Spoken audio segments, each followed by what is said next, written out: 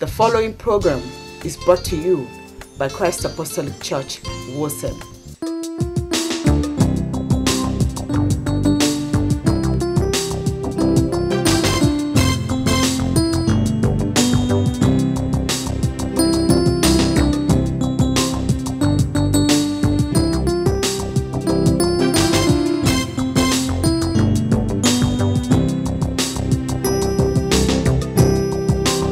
Yes, ladies and gentlemen, empowering the world through the word. That is what we do. And that's why we have come up with this new book called The Way. It is a Bible study material. Some people use it for daily devotional in the family, cell groups, churches, schools. One of the comments here on the back of the book says, this book is awesome, educational, and inspirational. Let me just tell you, in this book you will find such topics as the underestimated link to open heaven, challenges to the changes that are necessary for one's life, and preparation that lasts beyond generations. Definitely there are more topics in the book. You've got to have it, and you will be glad you did. To God be the glory. Welcome to the Way of God. I've always told you, the Way of God is the Word of God. So there is no other story to tell you today but the Word of God. That is the story that I bring to you, and that is life. That is the truth.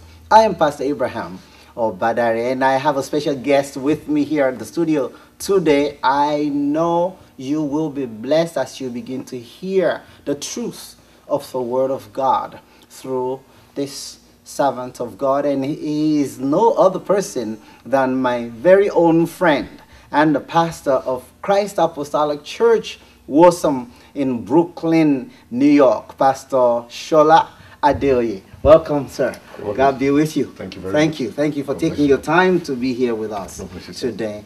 I know that God has something that he wants to share with his own people. And there's no doubt at all that each time God shares, we become liberated. Yes, yes. Please tell me a little bit about your ministry, just for the people out there to get to know about your ministry. Maybe some live close by. Or, yes. Praise the Lord. Hallelujah. Well, for the benefit of people that are home listening to us at this time, my name is Pastor Shola Adeoye with the Christ Apostolic Church, Wosem, in Brooklyn. The address is 611 Williams Avenue in Brooklyn, New York City. And the phone number is 347-404-7816. Or probably you can give us a call on my cell phone, 405-550-5135. Brooklyn, CAC Wosem is actually the place to be, because in Brooklyn, we are family. Hallelujah. We fellowship together in the Word, and we visit people. We mingle together, the young people mingling together with the adults, and we're actually making things happen. Yeah. So I believe you're going to be blessed if you fellowship with us. Thank you, Pastor. I think that it's God's will that we live together as family, right? And if we can understand the concept of being together as family, as one, we will please God. And what we are here to do on earth is to please God, to bring pleasure to God. And God being one with his own Son, Jesus, he would love us to be one with him. With him. Yes. And this tallies with the topic of today. We're going to use the man Joseph, the man we call the father of Jesus. We're going to use him as a character study, and we're going to see oneness. We're going to see how he managed his own family, how he survived the pressure that came on him, a young man, never been married before. And the first time he would get exposed to anything called marriage, it was problem, right? Yes. But how did he survive it? How did he manage it? Could we map our own lives in a pattern that this man used. Pastor, before we start looking deeply into the life of this man, Joseph, the book of Ephesians, chapter 5, verse 25, says that man ought to love his wife. His wife. And the type of love that man ought to have for his wife is one that can be likened to the type of love Christ has for the church. Yes. Now, sir, help us out. How can I, as a man, love my wife as Christ loves the church? How help us to understand that? Now, let's go to the beginning, the foundation, when God created marriage, the union between a man and a woman. He said, for this cause the man will leave his father and his mother and cleave to his wife. And the two of them will become one flesh. Yeah. That means that is you. And Christ, loving the church is a part of the body of Christ. It's the body of Christ, his own body. So he's loving his own self. That's what the Bible is saying. Okay. That is, if you love your hand so much you don't want it to get into fire, then you're loving your wife just like that. Christ loved the church because church is the body of Christ. He doesn't want the church to go to hell. Wow, Pastor, wait right there. I just never saw it that way. Folks, I hope you heard that. Okay, Christ, it's easy for Christ to love the church because the church is his body. His body. All right.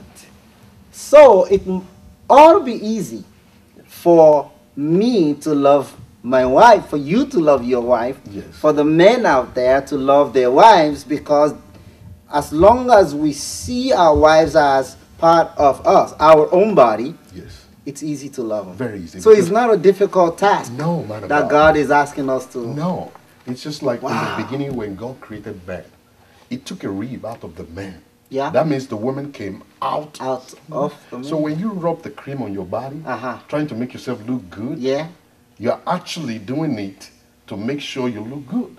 So automatically there's another part of you that is physical, that you can see, happens to be your wife. So the part that's been taken out of you to make the woman, you must as well take care of that body too, because it comes out from you. So the way your own body looks, the wife must look the same. You know, that's why when you see the picture of a woman and a man, a married man, the woman always wants to bury herself on the side where she came from. All the time. Every time you look at a picture, you see a man and a woman, she's always gravitating towards that side where she came from. She knew she's part of you. You are part of her too. You hold her to yourself and she fits into where she came out from. Wow. This is a matter of love. It's a matter of understanding who that woman is to you. We're talking about Joseph today, a man that we men of today ought to emulate. But as we begin to open up the life of this man, Joseph, the father of Jesus in the flesh, as we know it, we realize that we need to start from the point of love. Of love. And God is love. Yes. And now how Christ could love the church, you're telling us that he sees the church as his body. Yes. So, every man out there, think about it for a minute. Who is your woman to you? Is she someone that just came from Guatemala? Just another human being, a strange person that you met who came from Costa Rica or came from somewhere in Africa or Europe or Asia, a life partner that maybe, well, I guess I can manage the rest of my life with this one, or somebody who's just going to help me out or what. Is that who your woman is to you, or is she someone that is part of you, your body, so it becomes easy for you to love? I believe this is the question. Man of God, let me throw a little bit more light into this discussion. You see, that there are three wills of God. The first one is the good will of God. Then we have the permissive will and the perfect will of God. You see, when the good will of God is for all of us to prosper. Yeah. Have your own wife, have your own husband, have your own children, flourish, prosper in the land. The permissive will is God wants me to marry this light in complexion woman. But I say, no, I want this black woman. So God said, okay. And God said, okay. He who finds a wife, finds a good thing. That's what you want? So be it. So he allowed it to happen, but you are going to bear the consequence of whatsoever happened. You cannot go to God like Adam did. Yeah. Adam was able to confront God and say, it was the woman you gave me. Right. And I believe that was the reason why God killed the first animal. And then he covered their nakedness because he felt responsible. I gave him the woman. I didn't mean it was a permissive will.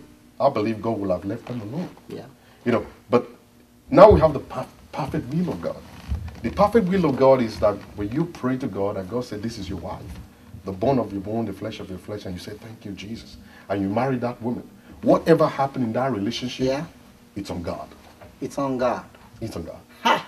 If it is on God, Joseph must have realized that. Now, this man, Joseph,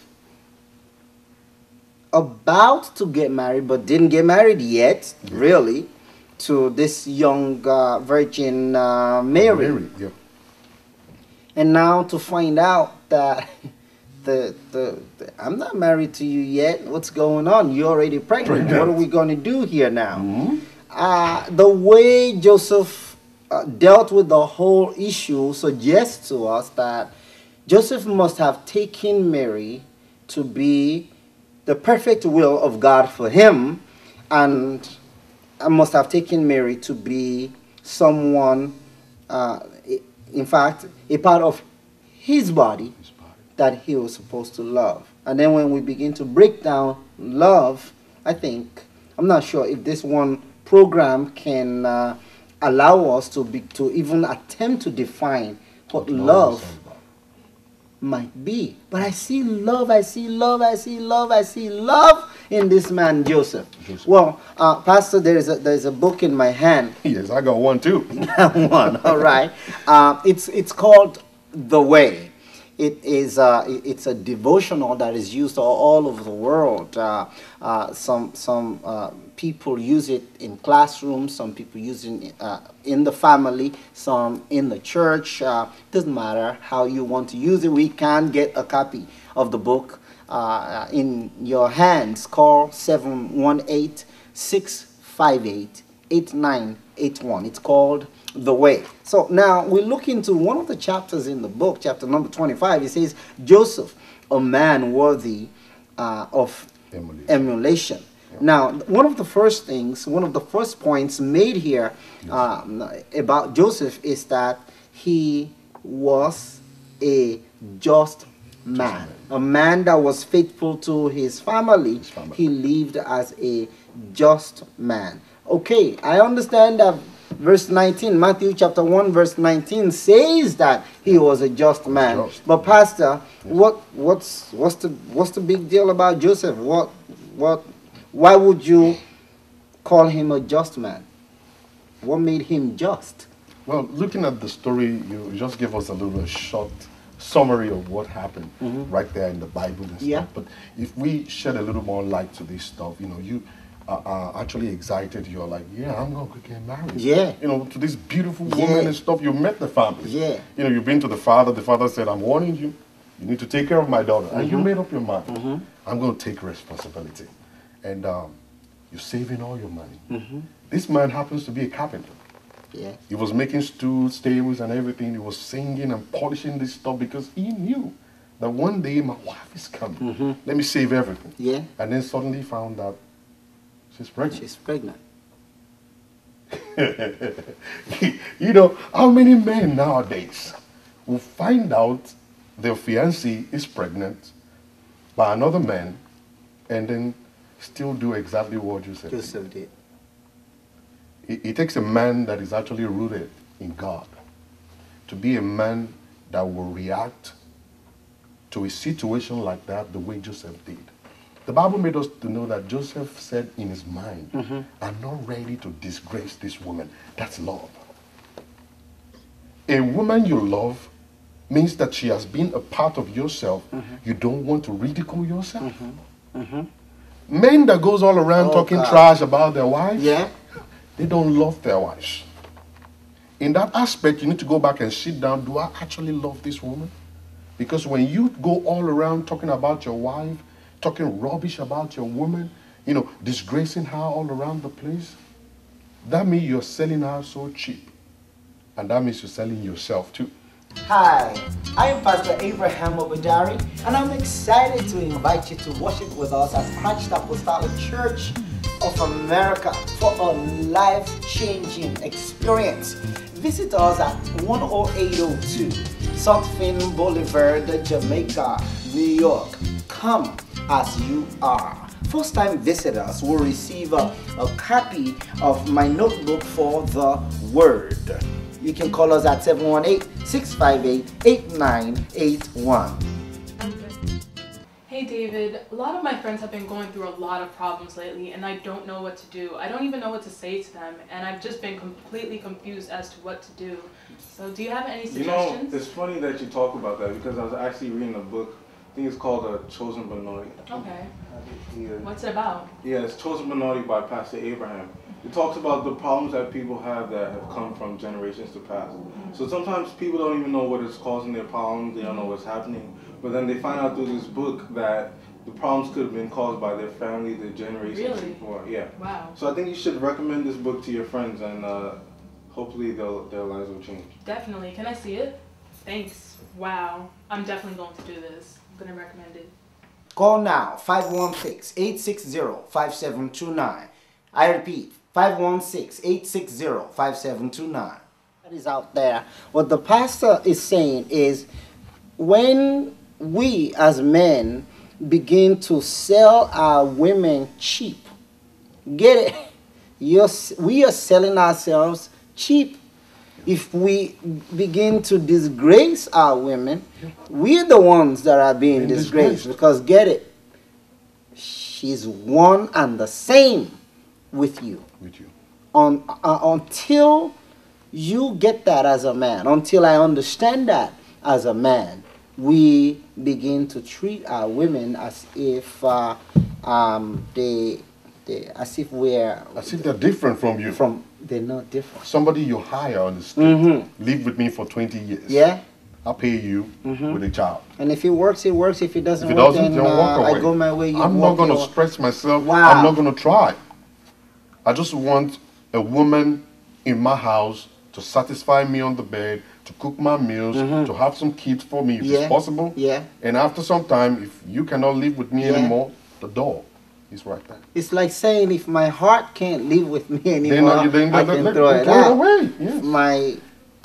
I remember. So it doesn't make sense. I remember something that you said some times ago, that a man's supposed to be the brain of the head. Yes, I believe it. So surely. When the brain is not working right, the entire body will enter into the pit. Yes, sir. Because the eyes cannot see properly, the nose cannot smell, the mouth cannot bite, then the leg is not moving right. Automatically the whole body, including the brain, will be found inside the gutter the next day. Wow. And that's what it is. Joseph happened to be the good brain. He was the good brain. He realized that this woman is part of me. When they put her outside and stone her to death, for life, people will see Joseph and say, oh, that's the husband of that woman. Likewise, men of nowadays, when there is issue in the family, Joseph did not report that case to nobody. We go all around, we report issues. Me and my wife were fighting. I don't know what is wrong with her. this. Then that guy will take it to another guy, to another guy. Before you get to know it, everybody knows about it. And no one will give us godly counsel. No, they want your marriage to crumble. Right. They want you to be like them. But Joseph went to sleep on the case. How many people will go to sleep with kind of trouble like that? So that means there's something inside of him. Yeah. Put him to sleep at night, even though there is a situation that is above his control. He went to sleep and the angel of God appeared unto him because his heart was at rest. He's waiting for God to manifest. May you find grace, all of you out there, may you find grace to wait on God when you're facing difficult situations.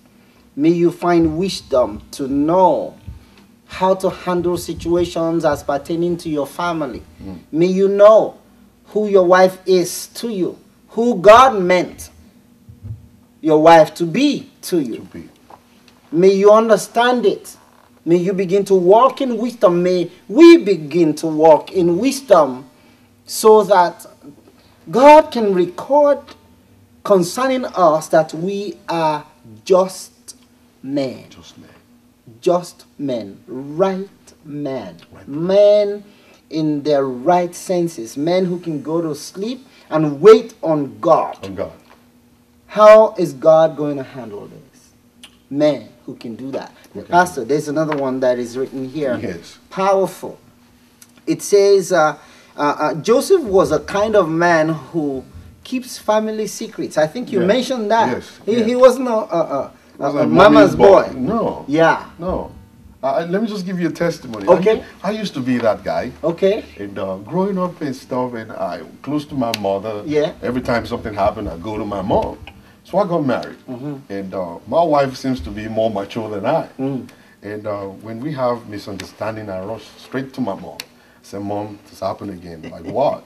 Let's go there. Yeah. And then when we get there, my wife would be like smiling and greeting my mom, hi. And my mom's like, I'm here because of the issues. No issue.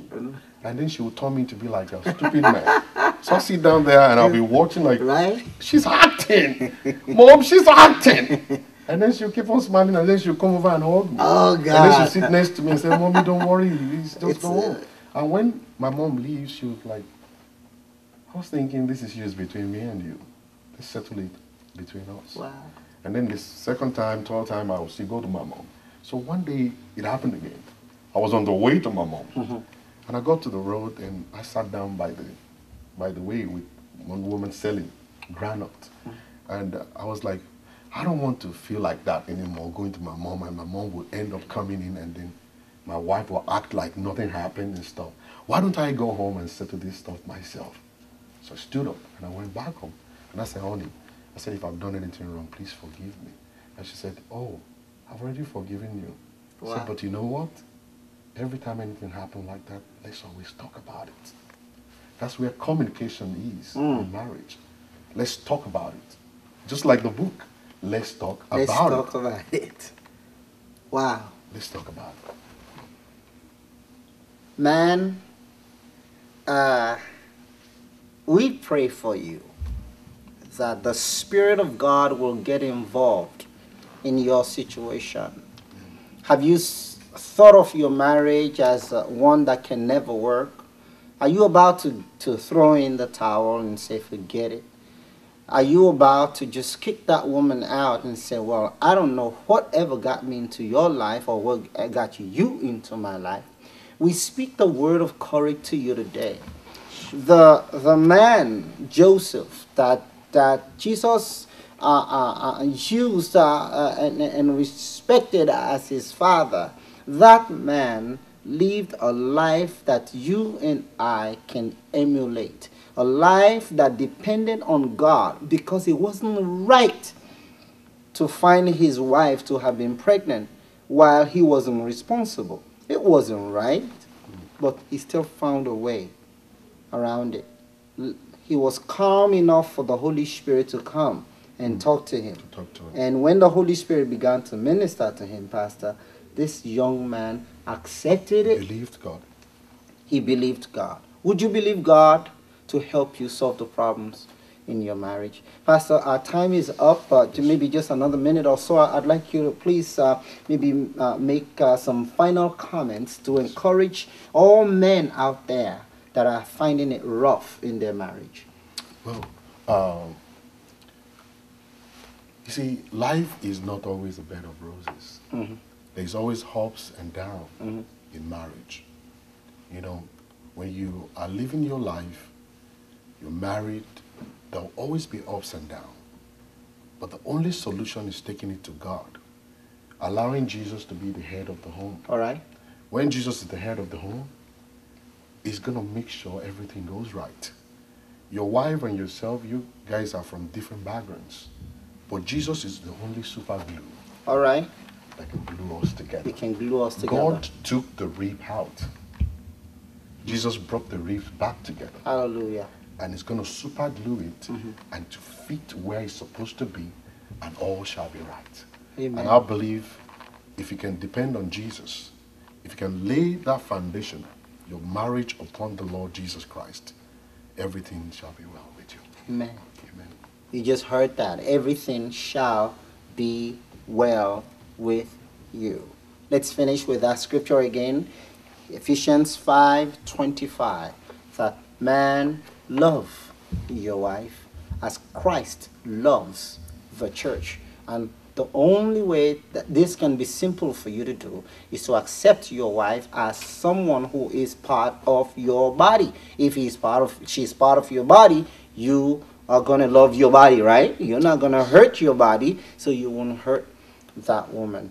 You are going to love her. You are the brain, and she is the remainder of the part of the body. To God be the glory. Pastor Shola, thank you so much for taking time to share this wonderful word with us. I pray that all the families out there that have had the opportunity to listen, that God will minister grace to them, and so that they can understand what love is all about. Thank you. Yes, I hope you will stay around for another segment of this program, because I'm enjoying it. Thank you so much for coming. Thank you. To God be the glory. This has been The Way of God. We will see you over the next program by the grace of the Lord Jesus. Your home will work.